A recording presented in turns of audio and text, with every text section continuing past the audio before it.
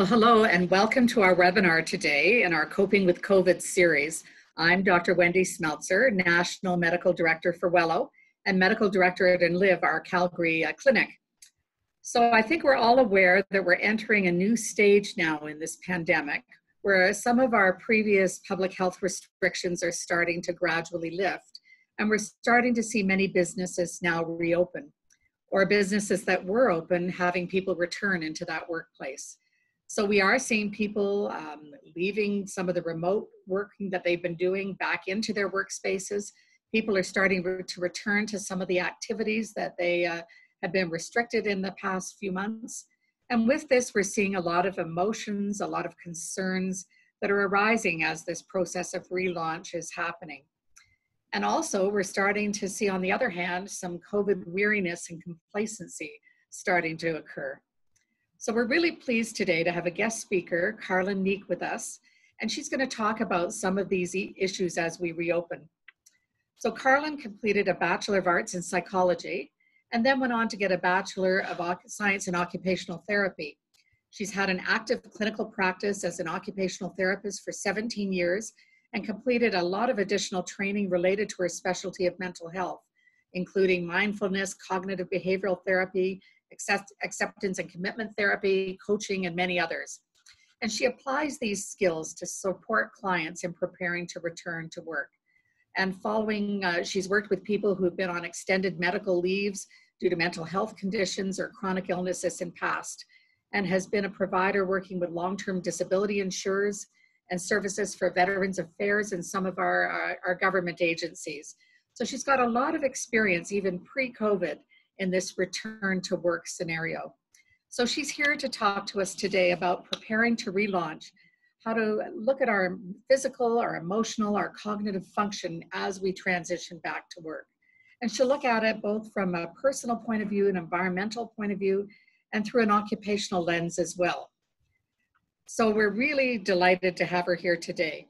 I'm going to ask that any of you that have questions that arise as we go through this presentation, just put them in the chat function of the webinar boxes at the bottom, and we'll try to get to as many questions as we can at the end.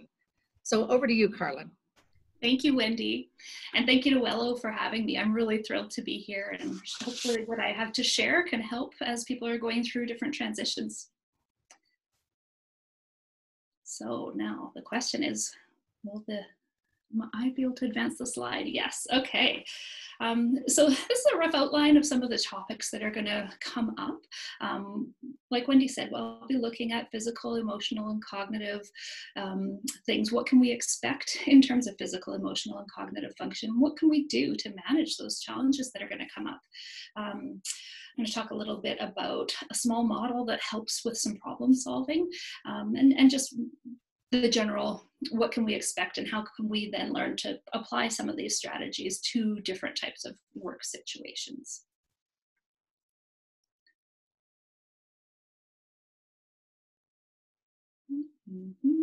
There we go. So as Wendy mentioned, I'm an occupational therapist, and most people don't know actually what an occupational therapist is. There's a definition here by Jessica Kensky. Occupational therapy is where science, creativity, and compassion collide, and I would add, to improve function in daily activities. As occupational therapists, we think about that functional output. What are the things we want to and need to be doing day to day? And if you're having difficulty, then we work on identifying obstacles and figuring out how we're going to improve your effectiveness, independence, and ability in any of these activities. So this doesn't just have to be about work. It could be the retiree who loves to garden, but osteoarthritis in her knees is getting in the way of doing what she loves the most. Does she need a raised garden bed, some longer tools, a kneeling pad? Maybe she needs to see a surgeon or a physiotherapist for some exercises. It could be a kindergartner who can't put on his own coat as occupation. That's the task, the doing of the putting on the coat. Or the person who has a brain injury and is having trouble cooking safely.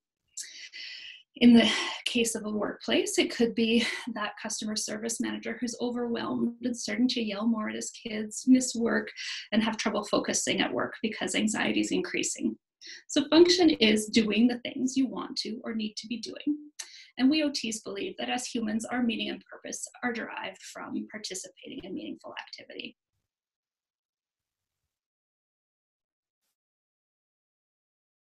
Advancing the slide. So 3 areas we've mentioned: physical function, social emotional function, and cognitive function. I'm going to try and relate these to work transitions. Now I could probably talk for about a week about each topic, but I only have 45 or maybe now 38 minutes to do so. So I've chosen some areas that I anticipate will be challenging based on our current pandemic circumstances and based on helping a lot of people return to work after extended leaves. For most of my career as an OT, I've helped people return to work after being on long-term disability for over a year. I currently am helping 2 wonderful women prepare to return to work after 8 and 13 years away from the workplace, respectively. I've learned a lot of tricks and tips along the way to help optimize our capacity, our coping during these stressful transitions. Now, I recognize that the audience has people from across Canada in attendance, so our stages of rollout may vary greatly.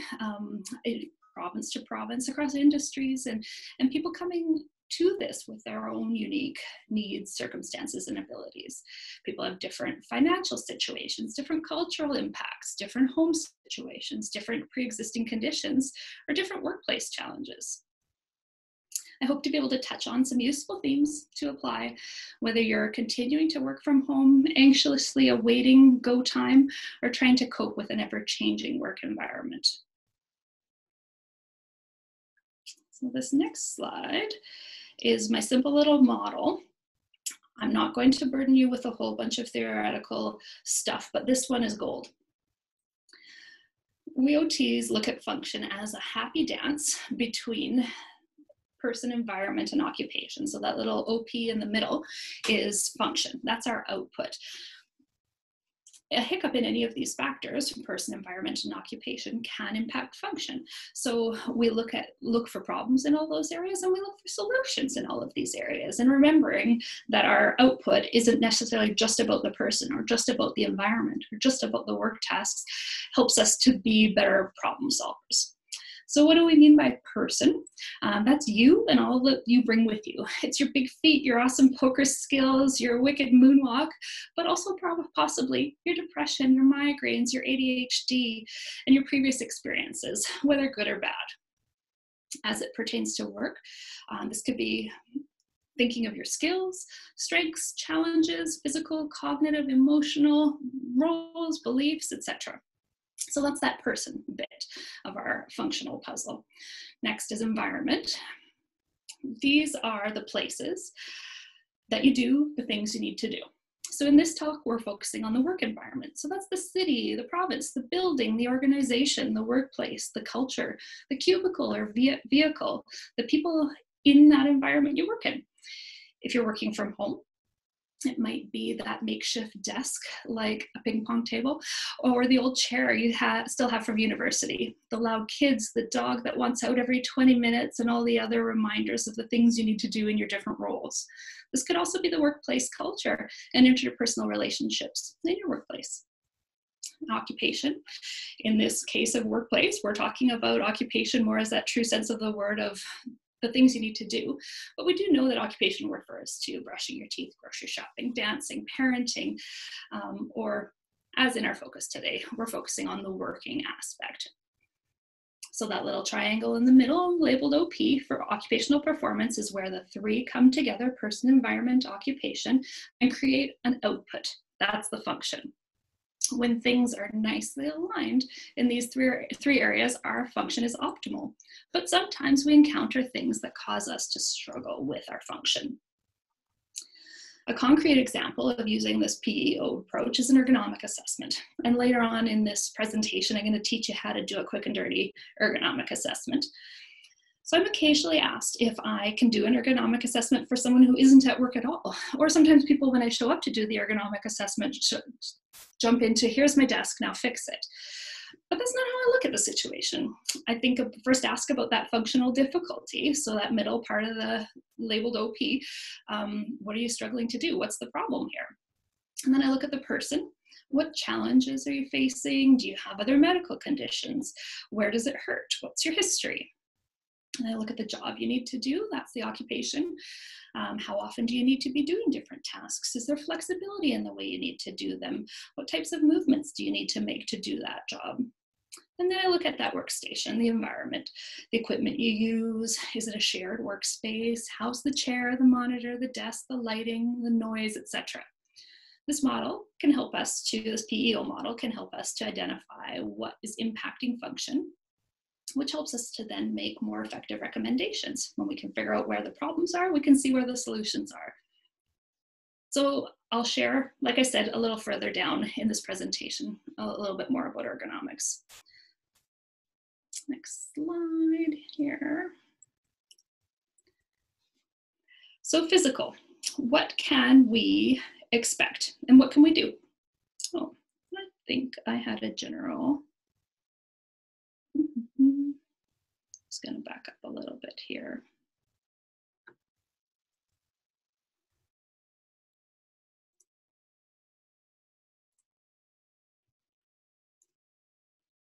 Okay, this one here. What challenges can we expect? So this is a general umbrella thing.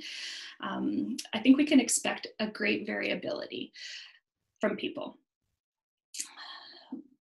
I think we can expect as many different responses, situations, strengths, and challenges as there are people. Collectively, this has been a shared traumatic experience. Thinking about my own experience, there was a time in this where I was less busy with my work. My husband wasn't working. My kids were at home doing their thing like they are on a weekend. Our finances were okay. Not great, but okay. And I remember saying, this has been a global crisis disguised as an extended spring break. It was confusing, especially when the stress would creep up on me. And I'd be kind of like, why am I stressed? I'm feeling okay. But we've been in this collective crisis altogether, whether we're feeling it or not. It hasn't been so easy for everyone. I think of the grocery store clerks on the front lines, working long hours with the type of exposure that we've been trying to limit, or the healthcare workers adjusting their roles and preparing for the worst. Some people have had limited disruption in their lives, and then there are people who are thriving in novel situations where creative solutions are needed. They may crash later as the new norm becomes stale. There are people who thrive on predictability and routine, struggling and maybe even resisting change. I've met so many people who appear controlling, trying to control all the things they can't control, but behind it all all this control is an effort to manage anxiety. So I think there's 4 things that are important to remember, no matter what challenge we're facing here. Trying to remember to approach things with flexibility, curiosity, openness, and compassion. Now, these first 3 things, flexibility, curiosity, and openness, are skills of mindfulness. It's been a word that's been around a lot, kind of a buzzword, but Jon Kabat-Zinn beautifully defines mindfulness as the awareness that arises from paying attention on purpose, in the present moment, non-judgmentally. So we're paying attention, we're doing it intentionally, we're in the present moment, and we're doing it non-judgmentally. And these things lead to compassion. I think of it practically as being like a curious scientist, trying to learn more about a situation without attachment to a theory, but just openly observing, being flexible and curious. So keeping that in mind as a general skill, we're going to get into physical, emotional, and cognitive. What can we expect? What can we do? So from a physical perspective, I think we can expect a lot of different physical responses in this pandemic situation. Some people have been using this time to exercise more, and they may come back stronger or better regulated and with less pain. For some, not much has changed. Some of us, them, have been spending more time sitting, eating, maybe even drinking. And as a result, they may be feeling the effects of less strength, lower endurance, poor sleep, more pain. People with chronic illness, such as heart disease, diabetes, physical pain conditions, neurodegenerative diseases, arthritis, and so on, they may have seen improvements or worsening depending on how their lifestyle changed during this time. Looking at how the situation has impacted people's physical function can give us a clue as how to help prepare for a return to work. So sometimes it's that working backwards. If I'm experiencing more pain because I was less active, I need to get more active to reduce my pain and be able to tolerate going back to work, as an example. For myself, I have a bit of an auditory sensitivity, and if I was working in a really noisy environment, I would struggle to go back at this time because I've been in my safe little bubble with the noise from the kids and the dogs. So it's not always quiet. But I also think of the person who is a tradesperson and has to lift and carry heavy equipment and has lost strength from not doing so. So what can we do? We can start practicing work routines and tasks before the transition. So maybe this is setting sleep times to align with when you'll be needing to be waking for work. I often suggest giving it at least a week before you go back to work. I think the sleep boot camp that's coming up, there's a sleep boot camp webinar coming up through Wello next week. That'll help you if you're having trouble getting your sleep back on track. There's also a previous sleep presentation that the same psychologist, Carlyn Sandhurst, gave. Lots of great tips in that, so I won't rehash all of them.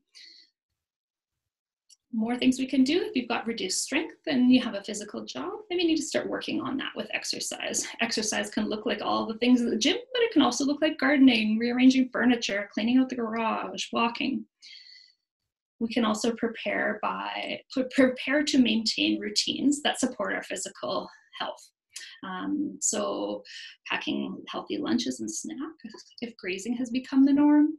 If you find exercise has been fitting in the middle of your day, maybe you need to plan for when you'll be doing that outside of your work hours. It could be a walk outdoors at lunch or before you head to work.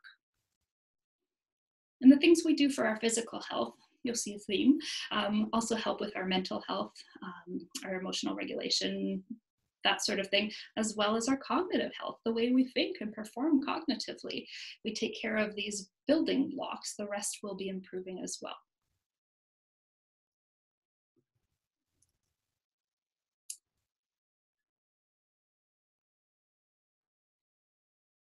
So we have, this is an example of an ergonomic alignment. It's pretty basic. I can't make it as specific as I would like when speaking to over 100 people, but there's some quick things. So whether you've learned that you're going to be working at home longer than you'd hoped, or you're heading back into the office in a new space, I would suggest having a look at your postural alignment while working. This is for office work. I know not everyone works in an office, so apply what fits your situation. In roles where we aren't sitting at a desk most of the day, that alignment for brief sitting tasks is less critical. But if we are going to be spending full days sitting at our desk, we need to make sure we're lined up well. And we might be just feeling that from these awkward spaces we've been using as we're making things work. So the quick and basic, simple, there's going to be a handout emailed to you where this photos come from. It's from the Government of Canada, and it goes through some steps of ergonomic assessment and tips. So I typically start by looking at the least adaptable surface. Usually this is the desktop, or in some cases with a keyboard on the desktop or keyboard tray. So I try to adjust the person's chair to allow the forearms to be parallel to the floor. So where their keyboard lies, I want their arms to be able to be parallel to the floor. So I bring the tray up or chair up or down to meet that.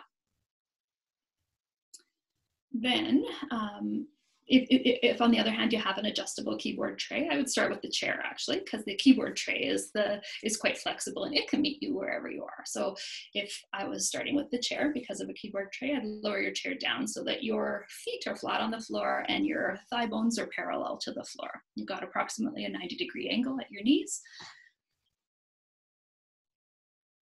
And then I adjust the keyboard tray to meet you where you are so that your hands are, so your arms are parallel with the floor in typing. Adjusting that keyboard so your elbows can be sitting by your sides and your forearms can be parallel to the floor. Then I adjust the rest of the chair.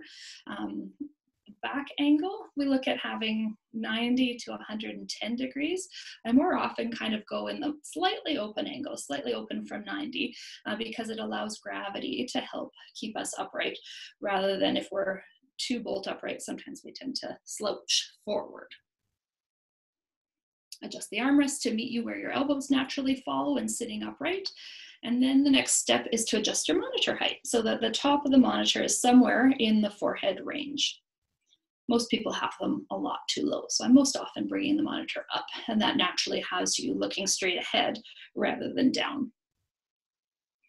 Monitor risers and stacks of books can be useful here to bring that monitor up. We're looking at an external monitor. And similarly, if you're using a laptop, I typically encourage people to have a separate keyboard tray and mouse so that they can then elevate the laptop to have that monitor height, because laptop users tend to look a lot like this while they're working. That adds up. That's not how we're meant to do things. So thinking back to that PEO model, that's the environment. But we can also look at the task or occupation in the PEO model. So how are we doing the tasks? For example, standing and walking during phone calls, splitting up certain demanding tasks, setting a timer to remind us to stand, stretch, have a glass of water or a snack.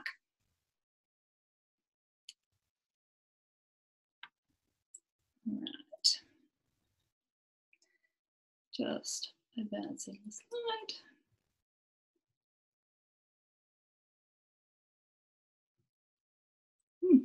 Sean, I'm having trouble advancing the slide. Oh, there it is. Okay, social and emotional.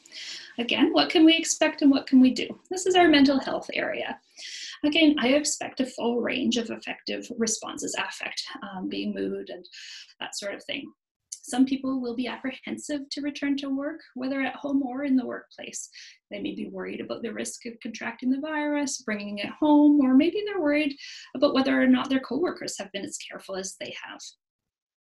I've seen a lot of social tensions arise over the different responses to COVID or a lot of the other things we're seeing in social media. Some friendships have been lost over this, and I can imagine there are a lot of people that are worried about encountering these conflicts at work because we have less control over who we work with than we do over who we socialize with. Some people will be thrilled to be back at work because being at home alone or in a house full of chaos has been really hard. They may miss people or may be excited to spend an hour alone in the car driving to work. Perhaps there have been some significant financial strain and they're keen to get back on track. For some people, their marriages were struggling before this, and being home together under all of these pressures has really brought to light the challenges. So expect a variety of things.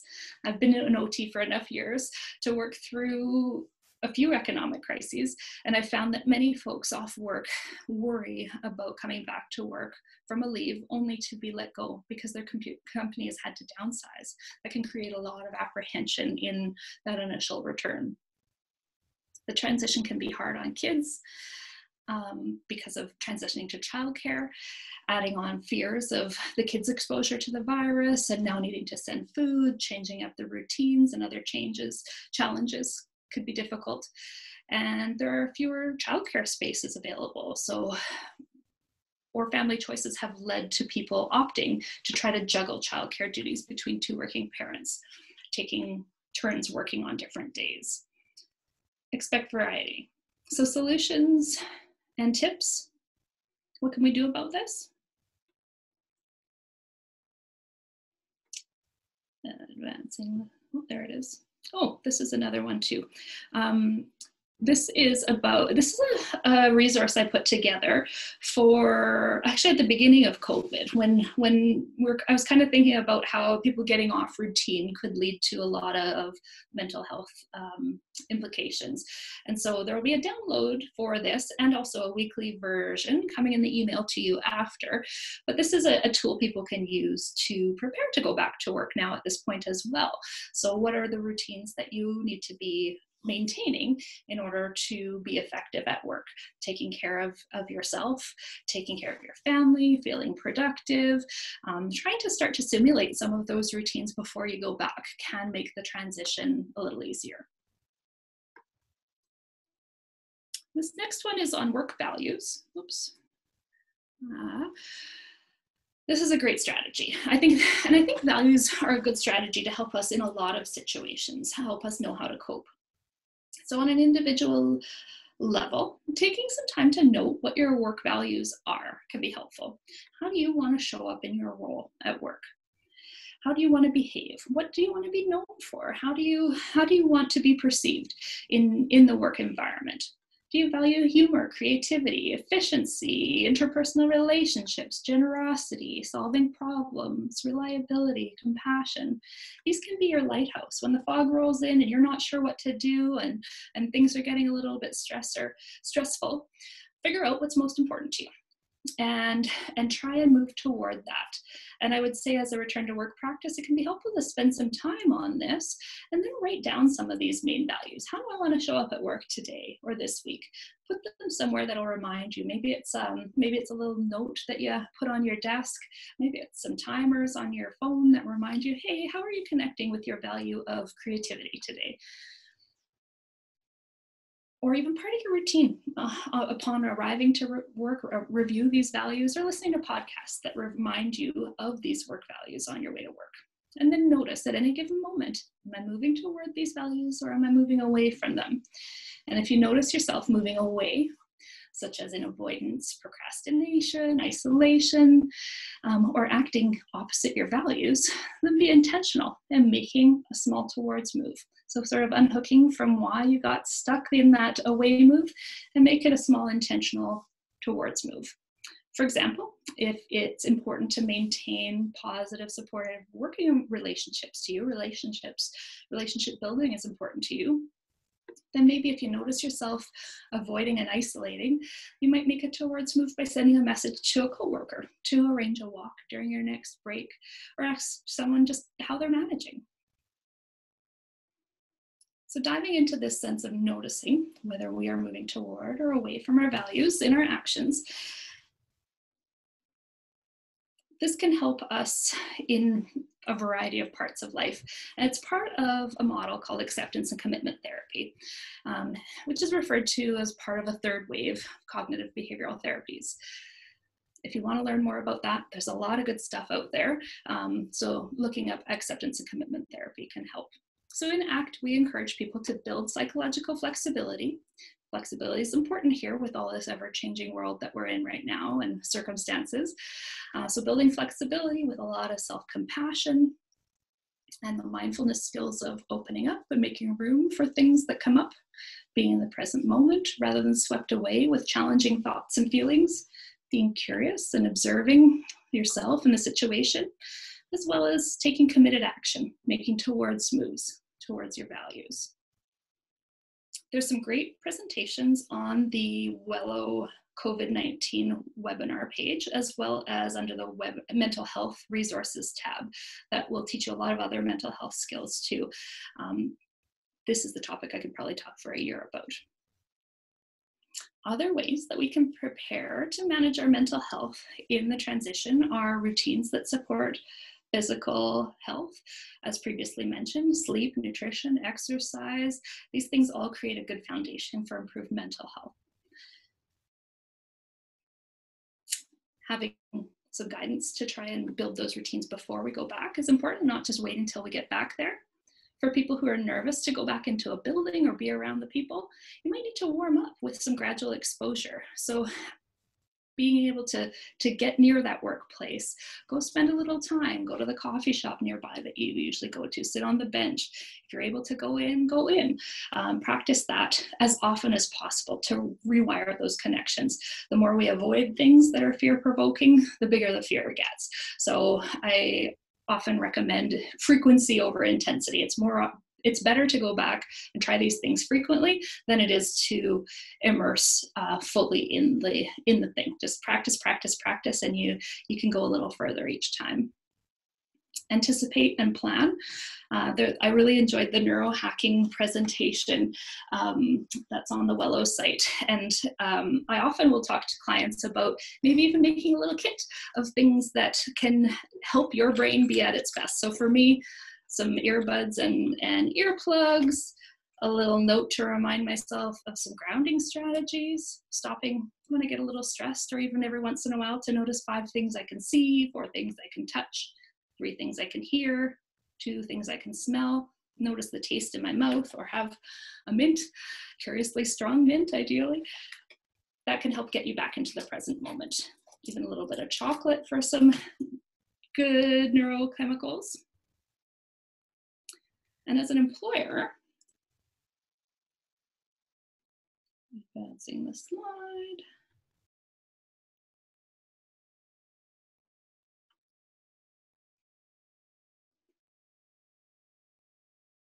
All right.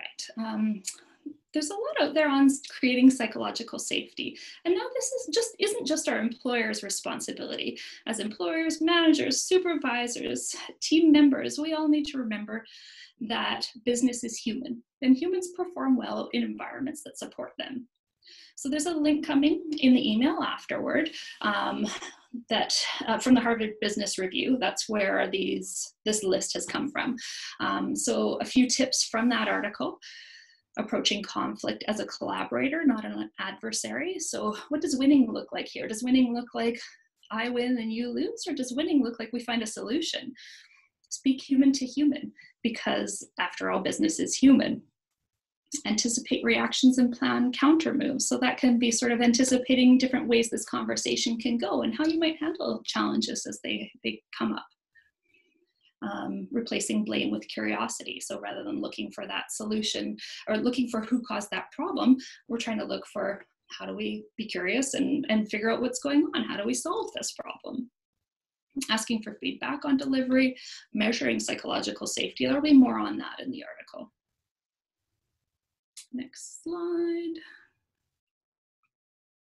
There we go. So in terms of cognition, I think of it in 2 ways. There's sort of the types of thoughts we have. Oh my goodness, this is terrible. I'm going to be a failure. It's going to be a disaster. Things aren't going to go well. But then there's also that cognitive performance, how well we do, how well we think. Different types of thinking: concentration, attention, recall, alternating attention, problem solving, and so on. So we've all lived different lifestyles over the last few months. And again, I think this is going to show up cognitively in a variety of different ways, just like it did physically and emotionally. Some people will thrive with the changes and transitions, or after having taken some time to pause and restore. Those people with burnout particularly, they might be coming back doing a little bit better. There's also this optimal level of nervous system arousal for cognitive function. So if our nervous system is sluggish and under-aroused, we may have trouble getting started on things, sort of that sluggish and sleepy. And then there's that high level of nervous system arousal where we are anxious and we can't think very clearly. We've sort of flipped our lid and our higher cortical functions are not working properly, and we're kind of in a panic. We can't think very well at either of those ends of the spectrum, but there is this sweet spot in the middle where a certain amount of stress helps us to perform optimally. So not all stress is bad, and I think it's good for us to remember that. So some of the people that were a little bored with their work before, they may be coming back with a little bit of stress, a little bit of edge that might energize them to be a little bit more effective. I think that we'll find some brains are not quite at their best.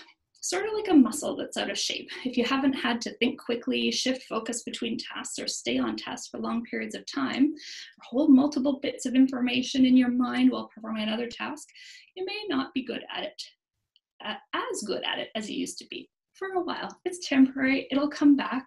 Don't worry. It'll come back just like your endurance would if you stopped running and needed to start running again.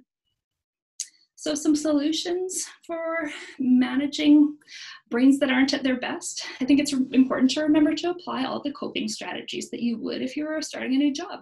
So reviewing policies, writing things down, making lists, blocking tasks in your calendar, reviewing processes. Don't count on your brain to do all of these for you. Be intentional in doing these things. It might seem like you didn't need to do them anymore because you knew your job backwards and forwards, but there is a lot of newness here, and don't be afraid to use those tools. And also remember, taking care of your physical and mental health, the sleep, the exercise, the routine, the nutrition, emotional regulation, social interaction, these all support your cognitive ability. When our bodies and our spirits are not doing so well, our brains don't do so well either. So taking care of all of those things helps each other, helps the different areas of function.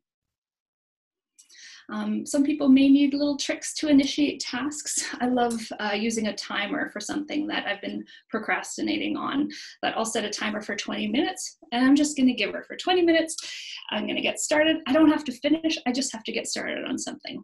I typically finish it, but I need a little trick to get myself going, particularly on things that I'm not feeling great about doing, that I don't wanna do.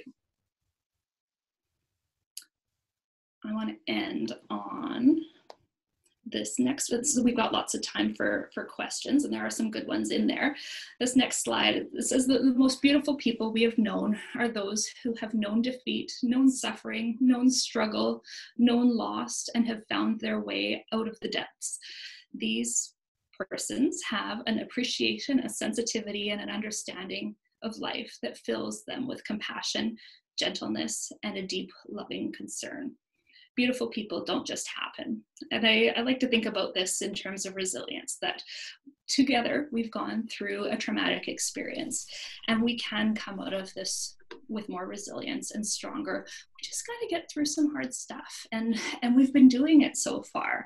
So remembering that openness, flexibility, compassion, remembering to do those things to help us be curious and open to the changes that are coming ahead. I think we've got some questions.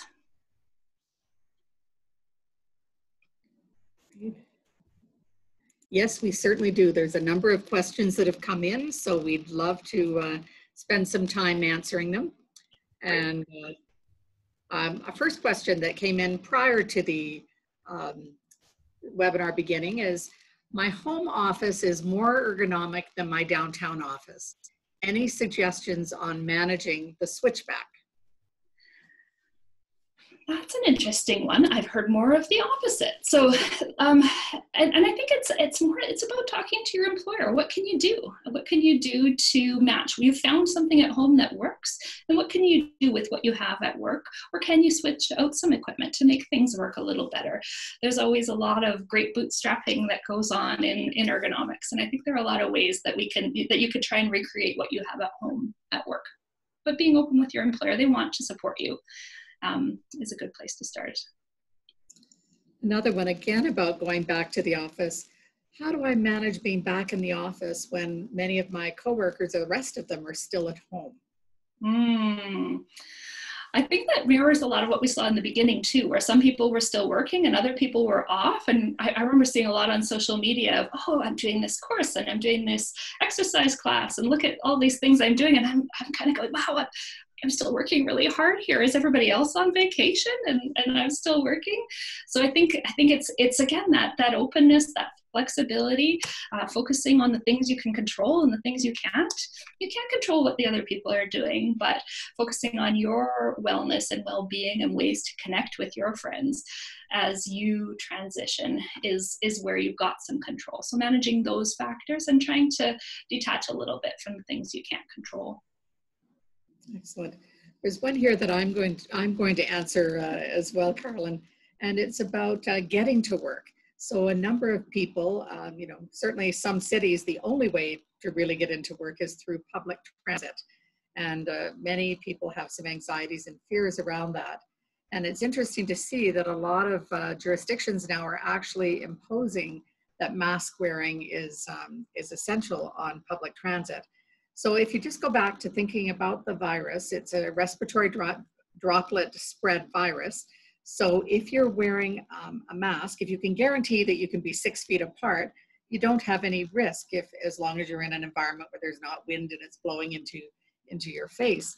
But if you are 6 feet apart, then you're not going to be at risk. But in a public transit situation, that just really isn't possible. So that's where wearing a mask is important. And it's really important that everybody wear the mask in that situation, because the mask is really protecting the people around you, not you. So the mask wearer is protecting those around you, and the people around you, if they wear masks, are protecting you. So we really want to encourage that in a situation like public transit, to be safe, wear a mask. And we're glad to see that many jurisdictions are mandating that mask wearing in those places is important. The one thing it will also do is when you're wearing a mask, it prevents you from handling and touching your nose and mouth. And as long as you don't start rubbing your eyes, those are the kind of ports of entry for that virus, is through those mucous membranes and your eyes, nose, and mouth. So by wearing a mask, you actually can prevent those inadvertent touchings that we do of our nose and mouth and face on a regular basis. So wearing that mask in public transit, where you might be holding on to a bar or a seat, a seat handle or something of that sort, again, you don't want to be touching your face after that. So I would say mask wearing, hand sanitizing when you get off that public transit, and when you're wearing a mask, really important that when you remove it, you remove it, you dispose of it, and hand sanitize after, because that mask may now be contaminated. So there's a lot of things around wearing masks, and I think we will see more and more of those in those congested public spaces as we get into our relaunch. So I hope that helps, in terms of affecting, the ability to use transit going back into the office. So I have another question for you, Carlyn. I have settled into a routine now working from home. How long will it take, and how do I reset my routine going back into the office? I think it'll vary. It depends too on how consistent that routine was, and how much you're able to do your previous routine at work. So certain routines are easy just to pick up where you left off, but we don't know what we're going to expect. So I would suggest trying to practice your work routine and include the parts of your at-home routine that have been working really well for you. Perhaps you started meditating or going for a walk in the morning, and that set you off on a good beginning. Start practicing doing those a little bit earlier so that you can work them into your work routine, but being intentional about it. I think a lot of us sort of think, oh, that's too bad, that's all over. But it's not. We can be intentional about how we move forward. It just takes a little bit more planning and careful preparation. Yeah, and I think I've heard this from many of our speakers over the course of this pandemic, is that part of the issue with even starting to work at home is establishing some of those routines. And now I think people are sort of into those routines at home and are worrying about the opposite. Now, how do I go back into the workplace and establish new routines? But what I hear you saying is that you can kind of get the best of both worlds. You may have established some things working in your home setting that you never did before, perhaps starting your day with meditation or some practice, or taking a stretch break through the day. And maybe those are things that we can start incorporating as we return into that workspace.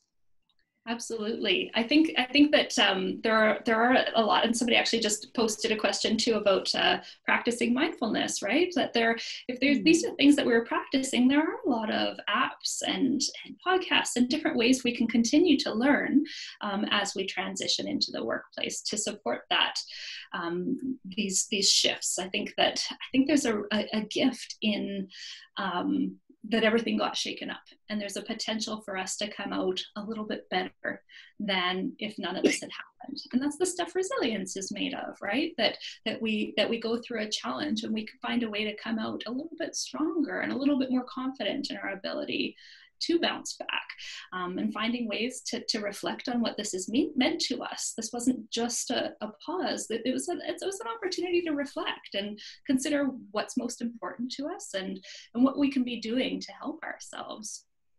I think there's a lot to support. I think you're so right. And for many people, it's a bit of a reset. And if we look at how maybe our business or our workplace was structured or how we structured our lives, you know, we can now step back and say, well, having learned or reflected on what the last few months have been like, what would I stop doing now? What would I start doing now? And what would I maybe do differently going forward? So it's a good chance to look at those things. Another question, Carlyn, can you review the 4, 3, 2, 1 steps to reset mood? Would you like to do it together? Yes. Okay. So this is a grounding strategy that is about bringing us into the present moment, and we can do it anywhere. It's really easy to do out in nature where we're seeing novel and new things or looking out a window, but we can do it anywhere. And I often teach it to people by taking turns. So Wendy, if you're game, that we could alternate in first identifying, and this is again with curiosity, openness, non-judgment. So we're not necessarily saying, hey, I see that wood grain and it's really beautiful. I see the wood grain, I see the swirls. We're not putting a judgment or evaluation on it, just being open to what is there. So 5 things we can see. I can start with one thing I can see is my keyboard here in front of me with the S button is a little bit smudged. I must use that one a lot. Now, Wendy, what's one thing that you can see? Well, I think I have a bit of an unfair question here because I'm sitting in a medical office, so I'm seeing lots of medical things. I can see certainly all of our medical tools that we use, a blood pressure cuff, an ophthalmoscope, and all of the tools that we use daily in medicine. Wonderful. So you listed a couple things there. So we've done 3 so far. I can see there's a window beyond my laptop where I can see some trees out behind me. And people who are watching, I challenge you to find 5 things you can see at the same time as well. Now, Wendy, what's one more thing you can see? And I see a painting on the wall that's quite lovely. Excellent. Good. And then the next is that sense of touch or feel. And this is more of a tactile, not necessarily, oh, I feel pain, but more, I feel this texture, I feel this pressure, I feel the wind. So I feel the hard seat on my chair. Your turn. Yep, and I have a nice sort of soft fabric leather armrest that my arm is resting on. It feels quite lovely. Excellent. And I feel the texture of my mouse pad. It's really smooth. And the hard surface of a desk. Wonderful. And next we go to the sense of hearing. So 3 things we can hear. I can hear some birds in the distance. I ran away to the mountains. I don't know if I mentioned that. What do you hear? I guess the hum of a noise canceling machine going in the background. And I hear my finger, the sound of my finger on the texture of the paper. So that was 3 things we could hear. Now 2 things we can smell. I smell a smell of shampoo. What do you smell, Wendy? Well, we just had a little bit of disinfectant in here, so there's a little lingering odor of that. Excellent. And sometimes you can even find something to smell. So I have a little smellia that I like, and I could smell notes of lavender in there. So that's 2 smells. And then just noticing the taste in your mouth. For some people, you might grab a mint or just notice, like I can notice a little bit of the taste of the crackers I ate before the session. What do you taste? Nothing right now. That's okay. That's okay. So that's 5, 4, 3, 2, 1. It doesn't have to be in any particular order. It's just about getting into your senses and making it enough of a fidget to occupy you, bring you back from some challenging thoughts or feelings and into that present moment. Feel a little bit more grounded and present so you can then carry on in doing something that's important to you. We don't have to, sometimes we have a lot of negative thoughts, and that can be really natural in a stressful situation. We don't actually have to turn every negative thought into a positive. It can just be that you're nervous to go back and that you're feeling worried about this particular element. And we don't have to talk ourselves out of that. Sometimes we just need to make it a little less sticky so that we can, by making room, by being present and curious with it, so then we can continue to proceed in the line with our values, solve the problem, figure things out. Mm-hmm. There was a question about, in an office setting, what would be a brief way to get into mindfulness in the moment? So that 5, 4, 3, 2, 1 is perfect. Just observing something. I've done this with clients too, that you can even just look at your hand and just bring yourself back to that present moment, noticing the lines, noticing how the color changes when you press and then open, noticing the different textures. Is it warm? Is it cold? Is it moist? Do you have a tan line from your ring? Just, you can do all sorts of observing of anything. Grab a plant. I like to do this with plants. I love plants, and just being able to, you smell an earthy smell. Do you feel the texture of the leaves? Do you notice how there are some new buds? Do you notice that it needs some water? Just being present. Pick something to get present with. There's some great apps. I enjoy apps like the Calm app or 10% Happier, Headspace. There are a lot of great apps out there. Lots of them have enough to practice that's free, that you don't have to go and buy the whole thing. There's a lot of good practices. Just getting curious, present, open, flexible. Excellent. Another question is, can you give some tips to address deconditioning? Yes. I can. Deconditioning is the thing that happens when we become less active. So we get weaker muscles, which can lead to some aches and pains as our body tries to stabilize in the places that have lost stability due to weakness. And I think a lot of us are facing decondition unless we really intentionally got out. I wasn't a formal exerciser in recent years. And so I had to really be intentional to get moving, because a lot of my natural activity came from going and meeting clients in the community and going for walks because I was out and about, walking at the mall in between sessions. A lot of that stuff stopped when I was seeing clients back to back on my computer at home. And so I've become deconditioned, and I've noticed a few more aches and pains. My back's a little sore than it was. And so I booked in to see my physio to build some strengthening activities that are targeted to my areas of pain. But a lot of this stuff's just coming back with getting back into the swing, being less afraid to get out and walk and engage, trying to find ways to be creative if you can't access your regular gym. But we can recondition just as well as we get deconditioned. It's just a little harder. Excellent. And love to have your answer to this one. How do you handle people who don't follow COVID etiquette? For example, they're coughing or sneezing in their hands, they're touching their faces, moving too close to you for comfort.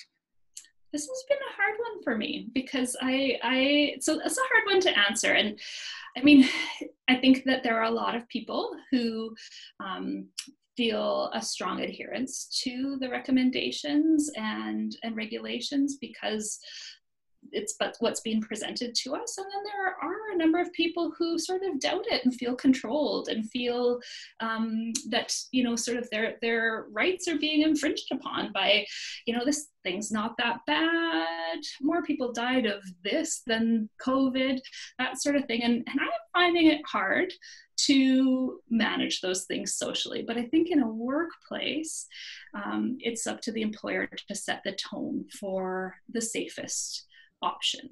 And so I think everyone just being open to that. I think of the wearing the mask, like you were talking about, my mask protects you, your mask protects me. I think of it as a compassionate act.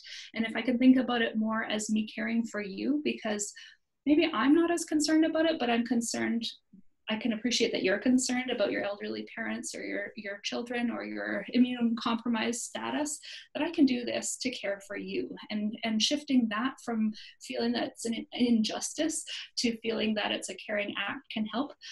But not everyone's going to do that. And I think we need to find ways to support our workplaces in creating safety. So we've talked about psychological safety, but I think this is an aspect of physical safety, and the employer needs to be the leader in that, so that people aren't necessarily having to be too subjective in choices to manage safety guidelines. I think it's also being honest, whether it's with a friend or a family member or a workplace. If you're uncomfortable, I think it's important to state without judgment or putting anything upon anybody, but just stating that I'm uncomfortable when we're within that 2 meter distance right now, and I'm just going to ask that could we just separate a little bit farther? Just that's my comfort zone. I think just being honest and open with people, and in a work setting, of course, with your manager or with people who can help you establish the rules within that workplace. I think sometimes using humor too, right? Like just being able to kind of say, "Hey, you're in my 2 meter bubble. Do I need a hockey stick?" Like you can make it kind of fun, right? And it's just a way of saying, "Hey, I'm following this, and so please respect that," right? And you can do it in a lighthearted sort of way. Absolutely. There's someone who's asked a question, and we didn't get to it in the last week or two, but I will ask it now, even though it's a little bit. We can actually translate it into a workplace, but it's best practices. Can I go visit a family member, a cousin, or my mother at her house? And if we go there, can we share a meal or not? And what do I do on arriving? Wash my hands, not hug, etc.